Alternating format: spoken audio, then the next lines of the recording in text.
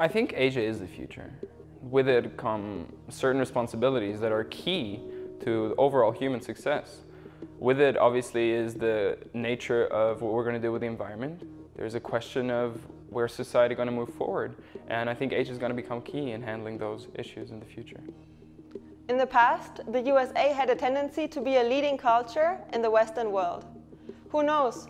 Maybe in the future, a shift of power towards Asia will make China take over that position from the USA. Even though China's economy will keep growing and so will its influence in the near future, I think in 20 years China will not be as powerful as it is today due to the rise of other economies such as India, Indonesia, Brazil and Nigeria. Although undoubtedly China will be among the most powerful countries, there will be many more countries whose interests China will have to reckon with. My major concerns about the shift in power are mostly that us as a Western society aren't very educated and we don't really know a lot about the norms and the culture in, for example, China. And I believe that we don't really know what such a shift in power might have as an implication for us. Good morning, everyone. I'm Li Xing, and welcome to this session. Well, the stories about innovation and the new innovative power of China hit the paper every day. I'll cite you a few numbers. Half of the world's AI unicorns are Chinese. The online payment in China now amount to about 19 trillion US dollar, while its GDP is 13 trillion US dollar. And the world's fastest supercomputer with 10.65 million CPU core is in a center in a southeast city that no one has ever heard of. Well, it's called Wuxi, by the way. And China has the world's first aerial passenger drone, etc., etc. But when we talk about China, there is often a yes, but moment. Yes, a lot of patents, but are they really useful? Yes, China is innovating, but how much of that is indigenous and how much of that is borrowed overseas? And yes, China benefited tremendously from getting into, incorporated into the world system, but how much China is giving back, and how much of a role the state is playing, the private sector is playing, and also the startup, especially the capital, is playing in that. So with that, we're very fortunate to have a super capable panel today to discuss this and all the truth and myths about China's innovative power and the role of the capital. I will quickly introduce our panelists and we'll get directly into the discussion. So sitting right next to me is Freeman Shen, the founder and CEO of WIMA, WM Motor, an electric car startup. WM is a German name. Yep, after the word Weidmeister. Weidmeister, yes. I'll tell you the story later. Yep. All right. And then the lady in the middle, she gave an insight session already yesterday at St Gallen. Ms. Freya Beamish, Chief China Economist of Pantheon Macroeconomics. And last but not least, the gentleman on the far left side is Piyush Gupta, CEO of DBS Group, headquartered in Singapore. So let's get right started. I want to have a quick round with our panelists that what is China truly? Do you believe China is truly an innovator today? And if yes, what's behind it? If no, what's lacking? Start with Freeman, probably. Oh yeah, definitely. I truly believe, if China is not a truly innovator, there's no company called WM Motors. Yeah, when I found the company, believe it or not, I talked to many of my friends in US. I live in US over 12 years, and a lot of my friends in Europe. I spent over 50% of my time in Europe for over 7.5 years. Most of my friends think I'm crazy because create a electric company, electric car company. Look in Tesla, 15 years now, still losing a lot of money and still trying to survive. But when I talk to the friends in China, most of them think, yes, there's so many new technology coming, there's so many possibility coming, and why not? The company name is called Weidmeister because I named the company actually on the other side of the river, on the other side of the Lake Constance. I have a very close German friend. He was a very senior executive in Volkswagen. I truly believe on the engine car, on the ICE, we call internal combustion engine world, the German is world championship. But electric vehicles, who knows, right? When I named the company, I think we want to become one of the largest electrical car company in the world, we got to be named that in German language because we need to let our German friend know that. So I call the company Weidmeister. Unfortunately, they don't allow me to register that word. So I have to pick the two words, WM Motors. It stands for Weidmeister. All right. So to your question, yes, we believe China is a true innovator. I already delivered thousands of my car on the road. It's very different, a lot of new technology. Without the innovative spirit there, I don't think the company will even survive. All right. So you're a living example of the innovation power in China. Freya, what's your view? Well, hopefully I can talk about this from the macro perspective. Absolutely, China is an innovator already, and it will continue to be an innovator. Japan has done it before China, Korea has done it before China, and the economic model is quite similar. So what we see in China is that there's this huge flow of savings out of income in each period, and that has to go somewhere. It can be sent abroad in the form of exports, but in terms of the investment domestically, a massive flow of savings is conducive, of course, to is a driver of fast investment growth, and that helps in pushing out the technology frontier. So yes, China will be at is already towards that frontier and will continue to be at that frontier. But Japan, if we take Japan as a good precedent, what we saw over the course of the last 20 years was that Japan failed to tackle its debt problem. And over that period, it did continue to be productive, but the branding of the goods and the types of goods that were being produced were not those that were desirable. So there was a time when if I wanted an electronic product, I would buy, if I wanted a music player, I would buy a Sony. Now I have a Japanese car, but I don't have a Japanese anything else. And that's a huge shift. It's not necessarily about just the quantity of goods that a country is able to churn out as a result of the investments that it makes. It's about that creative spark. And at this stage, as an economist, I almost feel the knee-jerk reaction to apologize because I'm talking about something that's not immediately quantifiable, but prefacing anything with an apology is probably a destruction of human capital, so I'm not going to go down that path.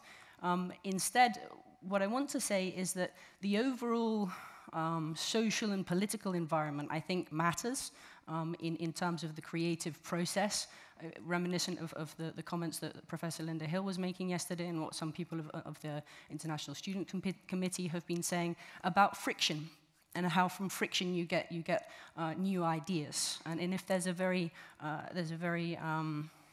closed down political system, then you end up having you end up closing down that political system further down the chain or in the business realm as well. So that's my but and my couple of concerns in terms of China's innovative process.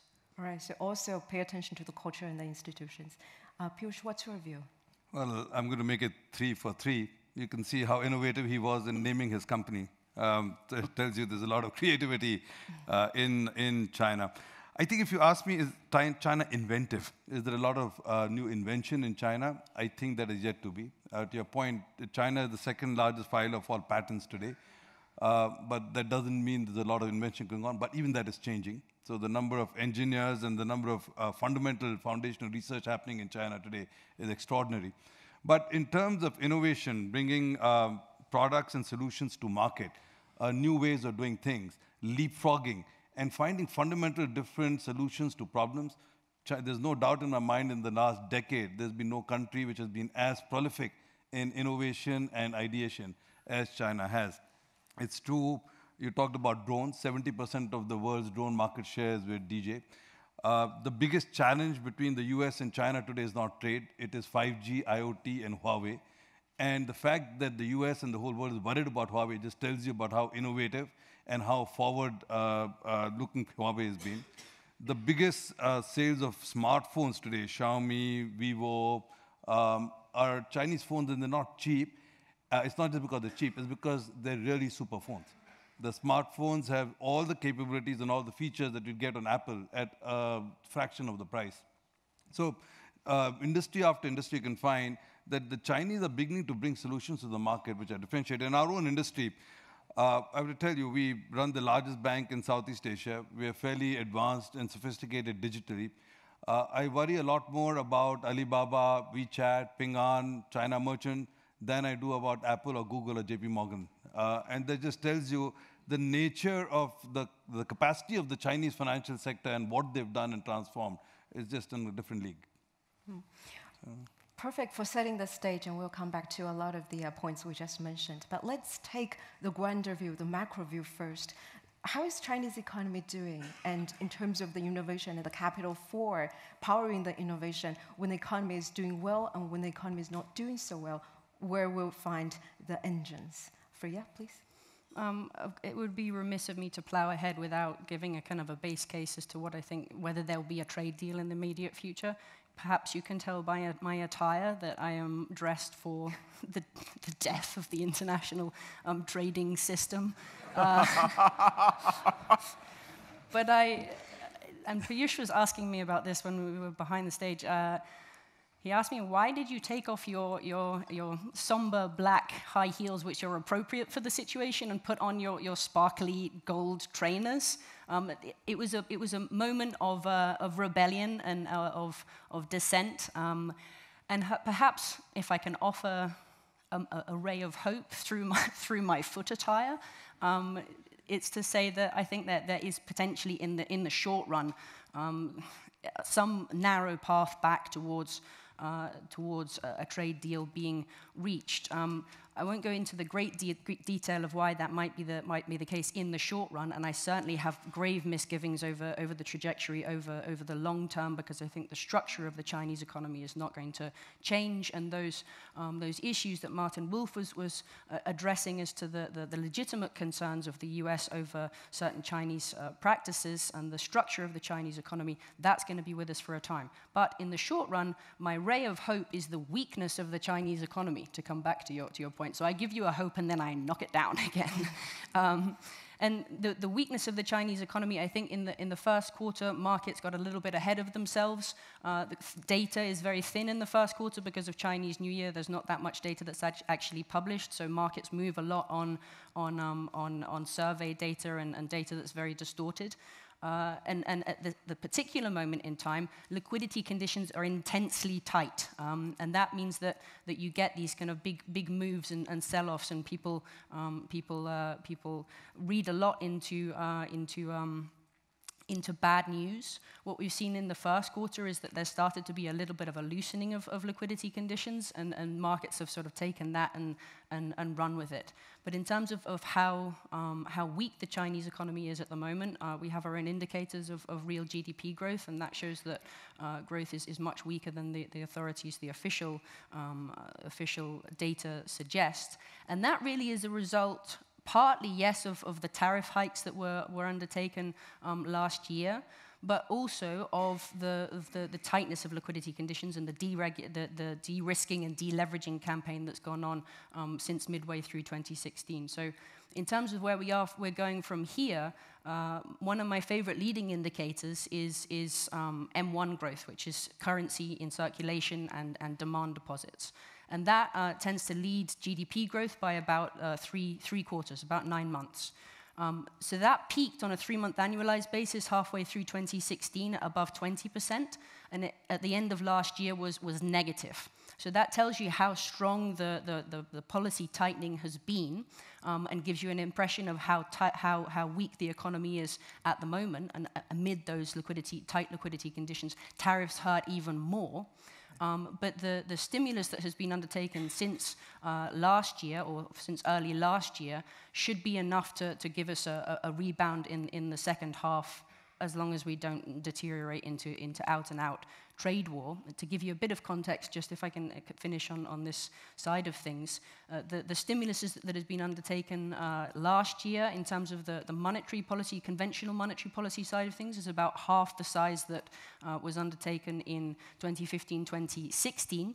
and the fiscal policy side of things is about 3/4 the size if you include all of the off-balance sheet side of things as well. The recovery in 2017 was very strong. So even if we do have a smaller stimulus, that means there's enough room for a recovery. We should also note that the transmission mechanism, both of fiscal policy and of monetary policy, has changed, and that means that the lags are longer and that there's less of a response from the economy. But we're still, if out-and-out trade war is avoided, still reasonably confident that we should see a recovery in the second half. If trade war is not avoided, then all bets are off. Well, let's ask actually the player in the market. Freeman, do you worry about the trade war? Is that affecting you? Well, yeah, yes and no, but I don't think we should talk the details because we don't have any friend from US on the stage. It's not fair, right? Only the China voice. But the overall car market has been extremely slow this year. You know, out of the total consumption in China, about 10% is from, over 10% from the car buying. You know, real estate is not considered as purchasing, it's more investment. The overall car purchasing has been very slow first quarter this year. However, the good news is for electric vehicles, we're still growing very quickly. Probably the growing curve is not as aggressive as what we wanted, but still going. And I think the government will find a way. The more tension between the trade, I believe the government will do more things to booming the local economy and encourage people to consume and buy. And obviously, car would be the #1 target. On the other hand, there's a stage China switch from Euro 5 to Euro 6 for the environmental purpose, which will help the consumer buying a more good quality, especially electric vehicles. So we think the second half would be, I agree with Freya, the second half would be much more better than the first half of the year. So the answer to trade war, actually domestic answer, will be beefing up the domestic consumption with more supportive measures. And also, Freya mentioned about the liquidity and the deleveraging campaign as a big factor in slowing down the economy. Do you agree, Piyush? And do you think it's necessary? Well, yes, I agree. Actually, I'm going to focus on the shoes, Freya, or maybe even your hair, so the two ends. I think there's some bright lights. I think there's no question that China macroeconomy is slow. And I think the data points Freya talked about are true, but you've got to put it in context. Number one, I think China is very successfully shifting its economic model from a manufacturing, export-driven economic model to one more geared towards domestic consumption. You look at the share of services in the GDP and the share of consumption in the GDP, the trend lines are very clear. And that speaks well for a long-term structural shift. I think the relative share of exports in China's GDP has been coming off. And within that, even though the US is a big trading partner, the relative share of the US in China's exports has also been coming off. I think that's important to recognize.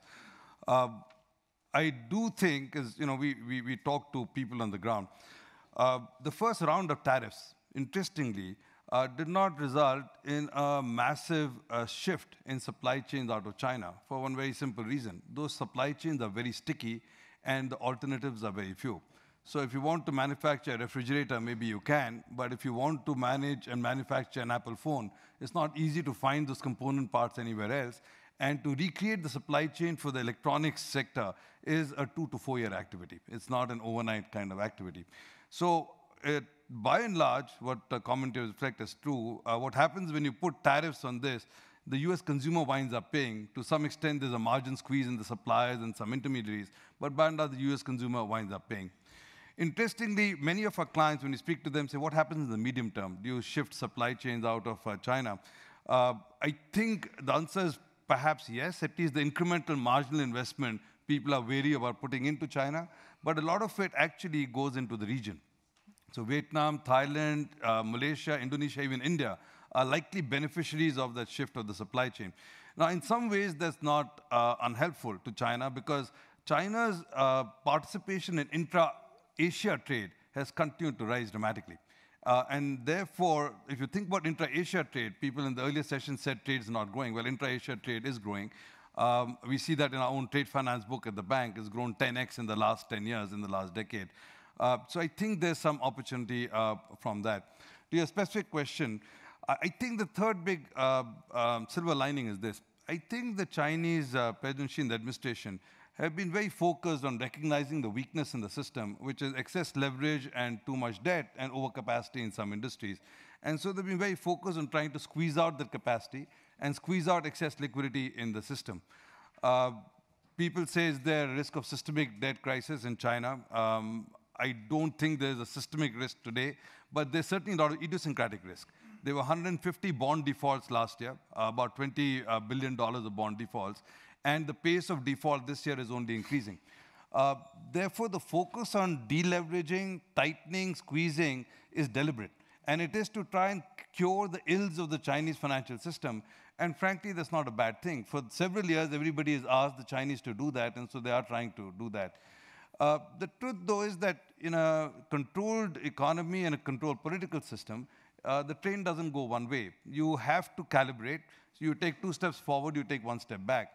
In the last 2 or 3 quarters, particularly because of the tensions with the US, they've eased off on the liquidity. They've pushed some more liquidity to the markets. They've created some more stimulus.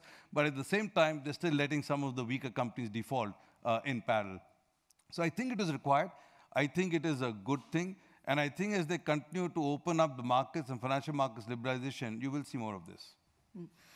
You mentioned that part of the effort is dealing with the weakness in the system, especially the debt crisis. Many of that actually concentrated on the state-owned institutions or the state-owned companies or bought by the local governments as well. That's actually another topic I want to zoom in. How do you compare the state-owned sector and the private sector? I will use some numbers and share with you all that just to have a measurement of how vibrant the private sector is as opposed to the state-owned sector. So the private sector use 40% of the resources in China, contribute to 50% of the tax, 60% of GDP, 80% of employment, and 90% of new employment. So where is the state? What's the next step for the state enterprise reform, Piyush? Well, I think when you talk about the state sector, you still got to unbundle it into 2. One is the local and municipal government agendas, and a large part of the debt, including the projects that have been done in the local municipal governments. A lot of the bond issuances, the off-balance sheet and shadow banking, all goes into that sector. Then secondly, you have the state-owned enterprises, the SOEs, as you call them. And there are a lot of weaknesses in that sector as well. But I would argue that there's some parts of that sector which are not as bad as the municipal and local government sector itself is. In the SOE sector, again, there's a lot of overcapacity. Steel is, was a challenge. Shipbuilding was a challenge. So there are a lot of sectors, parts of the sector which are obviously not in very good shape. But there are some companies which are very good. So you can't color everything with a single brush. You take China Merchants. There are 3, it's a big group. It's $120 billion. They make about $20 billion of profits. They've got 3 big business lines. They do toll roads, 10,000 kilometers across the country. They use Internet of Things, sensor technology, an integrated road system. It is cutting edge. They make ships. They launched last year the world's first large container carrier with sails. So it's a completely green ship. They also launched the first intelligent ship in the world for oars. They're in the financial services sector. They've got a whole healthcare ecosystem. They've got a public services ecosystem, which is cutting edge. It's all digitized. It links the bank into the government, so they're very good. Sinochem is another great example. It's an agriculture chemicals company, the second largest in the world. And both the offline and online capabilities to work with farmers is actually very good. So whether it's soil, whether it's plantation types, whether it is efficiency system, they bring technology, they bring research centers, they filed over 200 patents. So everybody's not equally bad. Nevertheless, there's large parts of the state-owned sector, as you know, which is overcapacity, there are too many people employed, and they need to change. Now, can it be done? Zhu Rongji took a stab at this 20 years ago, and in the late 90s. And when he did, he let a lot of people go, he let a lot of jobs go to fundamentally try and restructure and reform the state-owned enterprise sector. I think today it's actually even more likely that you could do it than 20 years ago, because the employment problem is less of a problem for China today than it used to be, simply because of the demographics. So there are fewer people coming into the workforce, it's an aging workforce, so the job loss situation is actually not as difficult as it used to be. So it requires some will, but I think the administration has the will to try and do it. This is why they're doing it, except you don't do it. I think they're really worried about Russia. They don't want to create a Russia situation where you throw the baby out with the bathwater. So they're trying to do it in a calibrated way. You retain social stability while you try to create some degree of a reform. So it's a slow process. It's not something that satisfies people like us looking outside in, including in our own sector. But I think it's a deliberate process. I'll quickly ask Freeman and come to Freya. Do you compete with state players, and do you feel they have unfair advantages? Oh yeah, we have the different kind of mixing relationship with the state-owned company. You know, we compete with them. Some of our suppliers state-owned company. Some of our franchise network is also state-owned. I never worked for a state-owned company myself, but I have no problem because most of the company we work with, they are very market-driven. You know, they are. I agree what Piyush said. Probably 20 years ago, 10 years ago, the state-owned company purpose would be hiring a lot of people, but now they're different. I think they also had, I know they have also very clear KPI driven for the profitabilities. So as long as they are a very market-driven type of company, we compete with them, we work with them, and we are quite glad that some of the state-owned company as our supplier, financially they're very strong, and the team has been working in the market for so many years, so they have a lot of market-driven mindset helping us. As a matter of fact, the competition we are facing, not the state-owned company, it's more multinationals when they come into China. Chinese market, at least for automotive, is too open. It's very open, probably the most open market in the world. If you're talking about the car industry, right? We have all the brands, we have all the technology, we have all the company in China. So we compete with them. And Freya, how do you see the reform of Chinese sector? If I can kind of segue into that by picking up on one point that Piyush was making about how exports have fallen as a share of GDP, and trying to drill down into why that is and how that relates to the debt problem. As I see it, the renminbi became overvalued in around 2012, and if you look at it on a relative labor costs basis. And it's that has curtailed China's ability to continue growing by grabbing market share, and also has helped to bring down exports as a percentage of GDP. But nothing really changed in terms of the underlying drivers of the Chinese economy and the propensity of the Chinese economy to continue saving a very large percentage of the overall income in each period. And if you have a large flow of savings and you can't send it abroad in the form of exports, you can't find a willing borrower in the rest of the world, you have to internalize that process of saving. That process, there has to be a deficit internally to match the surpluses that arise from the flow of savings. So this is where we see the massive kink up in Chinese debt as a percentage of GDP in 2011, and that's around when I think the renminbi went into overvaluation territory. And more recently, we've started to see Chinese companies trying to deleverage, partly thanks to the official efforts to push that deleveraging. But the history shows us that once that deleveraging process begins, it's very hard to reverse it. That corporations have sort of reached their pain threshold, and politically there's been a shift from the old guard polluting over-indebted firms towards the new Made in China 2025 firms. On our calculations, the amount of debt that is still in that over-indebted sector, and that sector that has relied too much on debt previously, the way I think about it is evergreening. The outflow of interest payments compared with the operating cash flow, and if you can't finance your interest payments from operating cash flow, then that means that you must be relying on new capital to pay your interest on previous loans. That amounts to about 13 to 26% of GDP on our calculations. Now, how that figures into the innovation story is that if China chooses to write off enough of those debts, then I think we can release the capital that is held in those firms that are evergreening their debt, and that can flow to the new technology companies, and that will help to improve productivity. But if China chooses to keep write-offs low and to sweat off that debt by running financial surpluses, that's the Japanese model, and that ends up really basically in a government deficit that really stunts growth and productivity over a much longer period. Thank you. We have to be very careful about the time. That's fascinating discussion. So I'll open up the floor to take questions from the audience. But before we do that, I was told we can do a survey here. So the question is China the new champion of capitalism? Take out your phone and vote yes or no. A is yes, B is no. Is China the new champion of capitalism? And should we see the result now or later? I think we have to wait a little bit, right? Yeah, we'll wait a little bit, but now I think we can start taking questions from the floor. And please raise your hand and quickly identify yourself. The gentleman in the middle. Yes.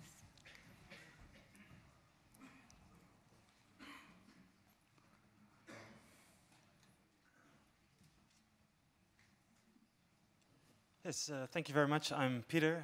I'm very much not an economist. So yesterday, we talked a lot about purpose. And my question is, what is the purpose driving the economic policy of China, and how does that impact the rest of the world? Who wants to take that question first? Shall I go? I think one way that we can encapsulate that in quite a short period of time, seeing as we're restrained, is to recognize that China has been a country that is very much focused on GDP targeting. And that was in the local government, how you progressed up the career chain. If you hit your GDP targets or exceeded your GDP targets, almost regardless of the environmental or the cost in terms of bad debt, you moved up the value-added chain. You moved up the career ladder. Now what we see is that there's a much greater focus on environmental targets. And this is visible in the data that we look at, the real GDP estimates that we look at, in terms of targeting of PM 2.5 concentrations, for instance, and the production shutdowns that are necessary to hit those concentrations. So it's a shift in terms of moving from just solely focusing on that narrow national accounts GDP targeting towards the environmental targeting. Whether they'll be successful or not is a bigger question, but in the last couple of years it certainly has made an impact in the data. At a different level. I have to say that the Chinese government, like every other government, is focused on increased prosperity for its people. And the truth is that they've done an extraordinary job. Between 1981 and 2012, the 500 million people who were lifted out of poverty, extreme poverty, in that one country alone. More than any other country in the history of civilization, they were able to make a shift in 4 short decades. Now, that is the agenda of the Chinese government. How do you continue to create prosperity? They want to make sure that they get rich before they get old. So they're really trying to increase the pace, because they recognize the demographic challenge they have. So they're trying to increase the pace of economic development so they don't get caught in the middle income trap and continue to drive that prosperity for the citizens. The big shift in the last 2-3 years has been what Freya said. I think 3 years ago, it was growth at any cost. I think today, they're beginning to realize that there are other consequences, and they're looking at a more balanced kind of growth. So President Xi has been quite clear, quality of growth relative to quantity of growth, which is why letting the GDP targets fall, but trying to make sure that you have greater environmental and other considerations in the quality of growth is now very clearly state policy. Freeman. Yeah, I think I agree with the previous. When I returned to China, my previous employer said, although you speak Chinese, you grow up. I left China when I was 21 years old, but you don't know China because we spend most of the time in tier 1 cities. If you go down to the tier 2, tier 4, tier 5 cities, the local government is really, their first priority on the agenda is trying to make people live better, out of their poverties. The biggest issue with China, I'm not sure if you have ever been to the tier 4, tier 5 cities. The gap is huge. If you go to Shanghai, Beijing, it's not the typical part of the. So the gap used to be huge. I think the most part of the local government was working really aggressively to make the gap smaller, and then you have, the media probably will report a lot of the small problems, but I would say 90% of the village leader, the township leader, their first priority is trying to make their people living better, make more money, and then as long as it's not out of range, they encourage you to do the business, and as long as you hire people and make them living better. So I would say that GDP is just one of the KPI. But on the other hand, the most of the leadership at local government level are trying to very hard to make their people live better. So when they get promoted, they are very proud that I was head of certain tier 4 city. I make the people live better. Yeah, so prosperity, and also prosperity with more meaning in that. And the gentleman over there? We have a short period of time, so I would like to take probably 3 questions in total, and then we can answer them together. Yes, please. I'm Sudhir from India. As we know, the question was, is China the champion of capitalism? And here we have some panelists saying we are now trying to reduce the difference between the rich and the poor. So is it heading back to socialism? And in that case, will it reduce the growth?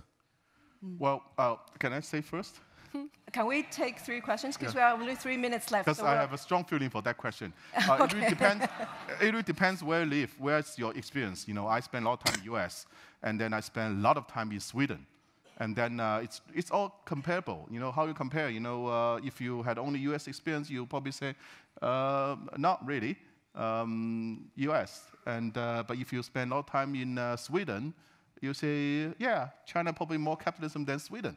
So it really depends on your experience, and it's all comparable. And that's my little giveaway for that. So the gentleman over there. I'm also Modi from India. This is to Mr. W.W. Motors. I'm in the automotive business. We're doing electric mobiles in India with Toyota and Isuzu. Do you think you Chinese will beat us much more? And when the mobility comes, what will happen to the petroleum companies in the Middle East? Will they go bankrupt? What will happen to those economies? Is that for me also? Sorry. I guess it's for you. But let's take one last question, probably from the gentleman over there, and then we'll have the answers and quickly wrap up. Yes, yes, please. Yeah. Hi, this is Andre from Hong Kong. So I think that the question is for everyone on the stage. So how do you see the, especially return need of Chinese overseas back to China? How would you think the influence of the overseas Chinese back to China will influence the policies and economic policy and also the capital management in China itself? Okay, talent question. So yes, quickly have a round of answers on the panel. Can I respond to the first question about is China moving back to socialism to tackle these problems of inequality? For me, it's not so much a dichotomy between socialism and capitalism. And incidentally, I think China is absolutely not the capitalist champion, just for the record. It is? No, absolutely not. No, he go with the 64%. This is up. No, it's definitely not. An ex-colleague of mine, a mentor of mine, used to describe Japan, but the same applies to China as not capitalism with beauty spots, but communism with warts. It's not a very flattering description, and it's perhaps not a fair characterization, but it's not capitalism. In terms of whether they have to move back towards something that might be defined as socialism to deal with these inequalities, I think the inequalities that have to be addressed are about imbalanced income flows between the household sector and the corporate sector. Yes, the household sector saves a lot, and that's because of uncertainty and the hukou system and a whole host of reasons why they might have a high savings rate. But the underlying income flowing to the household sector in the first place is deficient as a percentage of the overall economy, and that's really about financial repression. It's also about getting the returns of capital from the corporate sector out into the household sector where they can actually be spent, and that's the major difference between the Chinese economy structure and the structure of the US. We don't have time, but I want to just say one more thing on that point. as to whether inequality is purely solved by more socialist ways of looking at things, and that certainly plays a role in terms of the role of the welfare state. But a lot of inequality going forward, not just in China, is going to be generated by rent-seeking behavior, and particularly the economic rents that are derived from network effects. As networks build and the role of networks become much more important, and the flows from that will go to disproportionately some sector of society. That, to my mind, is definitely not a capitalist system either. So this is the whole idea of it only just being a socialist answers is perhaps not quite right. Yes, Piyush, quickly. Well, Deng Xiaoping famously said, it doesn't matter what color the cat is as long as it catches mice. And I think that's relevant in the context of this question, because is China capitalistic? Well, if you go by Professor Ferguson's definition, private ownership of capital, that's not only not true today, it's not going to be. They're quite clear they're going to have the state be a very active participant. I personally don't think it's necessarily a bad idea. I come from Singapore, where that model has worked quite well. Are you leaving allocation of capital to market forces? Well, not exactly. That's why you have all this ineffective and inefficient allocation of capital to overcapacity industries. So they're not quite there yet. Do you have free market access and liberalization? Well, no, not exactly, because they still have a lot of limitations for market access and market controls and so on. So you can argue it's certainly not a capitalistic society. On the other hand, all the gains that China has made in the last 10, 15 years, they are private sector propelled. And there's a lot of money in China, there's a lot of venture capital money in China, there's a lot of private equity in China, and there's a lot of talent in China. So to your question, there are about 2 million and change Chinese students who are back in the country. With strong STEM degrees, good research backgrounds, and many of them are driving some cutting-edge work in many of the leading companies in China. If you go to Shenzhen today, or you walk into the office of Huawei, it's just actually quite impressive, the quality of talent and the kind of work they're doing. So they are bringing talent in. And so if that is the definition of capitalism, do you have good talent, do you have money, can money be put to work, can you create productive enterprise? Well, then you'd argue they are capitalistic. So it doesn't matter what label you give them. The fact is they're being quite effective. Thank you. And Freeman, you have last word. It's time is up. Time is up, but people like you, like the talent. Talking about India, I spent quite a few time in India. We used to work Just for very Tata. quickly, though. Mr. Tata, Mahindra. I think India, it's already one of the largest countries for producing the small compact car, and it will continue to grow up as long as the infrastructure getting the right direction, I think. But on the other hand, I think India is still quite focused on the ICE, internal combustion engine vehicles. Middle East, there's quite a few big investors in the Middle East start concerning about the future of the oil, and they start making big investment in the electric vehicle sectors now. So I think that's a right direction as a hedging strategy, right? Thank you. Our time is up. The discussion but just got started. So please join me in thanking all our participants and speakers on the stage, and those of you with the good questions. Thank you.